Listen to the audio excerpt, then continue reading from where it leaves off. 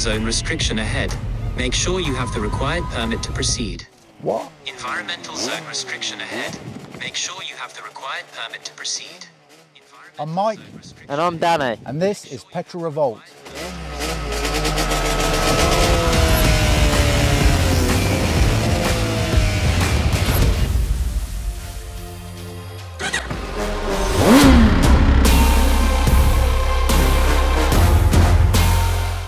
Welcome back to Petrol Revolt. In this new series, we have another iconic motorcycle.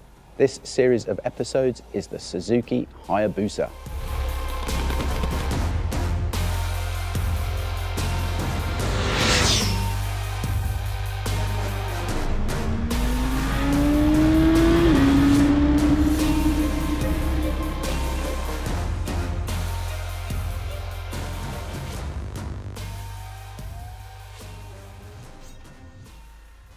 Motorcycle legends normally have names. We've got the Fireblade, we've got the Goldwing, the VMAX and the Fizzy. We've missed one legend out from that list, which can only mean one thing.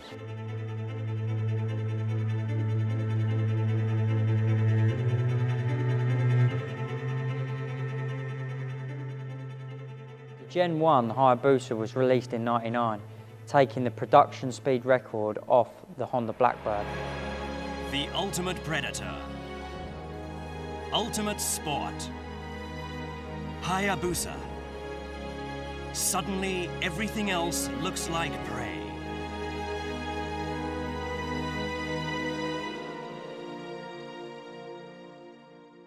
Weighing in at 250 kilos and at around 170 horsepower, they managed to beat the production speed record.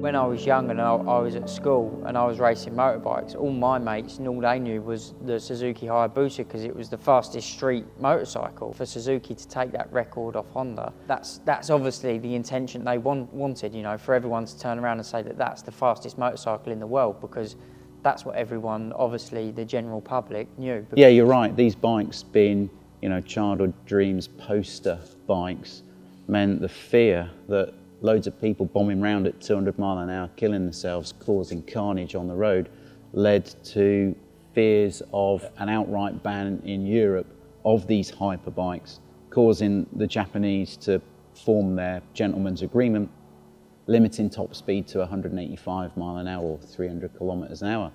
That meant that when that gentleman's agreement took place, technically without tampering, it was impossible to exceed that. So really the Hayabusa finished the last century and got into this one as the undisputed top speed king. I mean, the Hayabusa is known for its straight line speed, but like Suzuki have said, they wanted to make a bike what handled, a bike with good brakes, a bike with a very strong engine, as we know. So it must have different qualities to it as well, rather than just straight line speed. Yeah, well, that's a lot to do with its often commented on bulbous bodywork. It's all a form follows function, and this thing is designed to cut through the air at 185 miles an hour. So the first Hayabusa come out in '99, and from '99 to now, we're now in 2022. The bike, it looks really futuristic, but the actual shape of the bike and everything still looks very similar to the '99 bike. Yeah, well, this 2022 bike hasn't changed too much. They kept pretty much the same frame, same motor. Now it's at a different emissions level. They revised engine power in 2008 to 194 bhp, and then for Euro 4 it had ABS. So this is the Gen 3, which now meets Euro 5, and it's nicely disguised behind you, but what the camera can't see is those huge exhaust silencers that have got catalysts in, and before the silencer there's a catalyst. That's another Eurocrat restriction applied to this bike. Yeah, and I think unfortunately on all standard sports bikes or hyper sports bikes like this, they all come with them exhausts on, and I mean they are bloody ugly, aren't they? Like that's the first thing you would want to take off, isn't it? unfortunately, manufacturers and that have to do these things these days. Yeah, so that has meant a little bit of a power reduction in this Gen 3 Boozer compared to the Gen 2. So its power is now down 188 bhp from 194. Suzuki claim they worked on the motor a bit, and compared to the Gen 2, this has got more low-speed engine torque, more mid-range performance. So they say it's got more power in the areas that you use it, but it is down a little bit on overall horsepower. But where this Hayabusa excels now is in its electronics package. And maybe if it's lost a few horsepower, you know, it's grown up a little bit, it doesn't care that it isn't on paper the most highest performing bike. It is a hyper sports bike, and it's in a class of its own because we don't have any of these left anymore.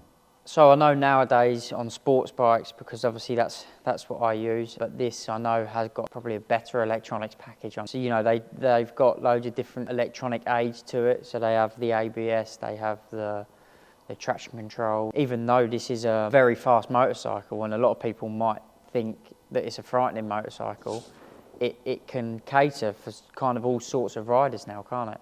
Well, and then there's the hidden electronic extras that this bike has got. We've got hill hold control, launch control, the ABS automatically off the front brake lever balances the bike out with a bit of bias and puts some rear brake in. You've got an up-down quick shifter with a couple of selectable modes. You've got selectable engine braking and anti-wheelie, anti-rear wheel lift if probably you're descending down a little bit of an incline and too much front brake and the rear wheel starts to lift. It's a mega electronics package. It's an off-the-shelf Bosch 6-axis IMU electronics package. I know Yamaha have got their own with the help from Rossi and the GP development that they did. But the way Suzuki have put this electronics package on their bike, integrated it, I call it SIRS, Suzuki Intelligent Ride System. And then you control all of those electronics by the simple switch gear on the left handlebar there. And they call it SDMS, Suzuki Drive Management System.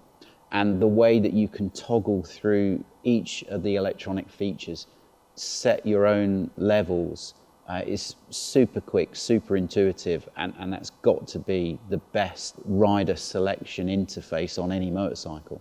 I think it's a great thing as well because, you know, they haven't just got their set modes, you can make your own modes up as well. So throughout my career and my life, I suppose, all I've seen is the Hayabusa going in straight line and doing straight line speed tests and stuff like that. So I've been looking around it and, you know, the brakes on it look good, the way the weight is distributed on it looks good, you know, it doesn't look, everything seems to be quite spread out, so it looks like a very manageable and rideable bike, but it does look very heavy and it looks like it should only go in a straight line as well. So I think, yeah, it'd be nice to get it out on a track and see if it handles well as well. But we are talking 265 kilograms of bulk here. Round a track, what are your GSXRs that you're used to? 160 kilograms? Yeah, something around that. So it's almost 100 kilos different. So maybe if I get this on its side, I might not be able to pick it back up again, especially with how little I am. I only weigh 60 kilos, so yeah, nearly 200 kilos heavier than me. Well, you're right there. You know, you look round this bike and it looks pretty trick, and it looks like it's got more about it than just being used as a hyper GT tourer. Now, lots of people that have spoken about this bike say that, you know, you wouldn't really want to take it out on track, because if you want to go on track, then there's lots of better things for it. But you look around this bike and, you know, I think it's got a bit of potential to it. That's the thing, you can never judge a book by its cover, can you? So I think until we've gone and done it, then we can let people know what it's really like. Now, this one has got about 600 miles on the clock and it's ever so shiny. So do you think you can put it through its paces and still give it back to Mr. Suzuki in one piece? I'll give it a go, but I can't promise anything. I hope you've got a good insurance policy.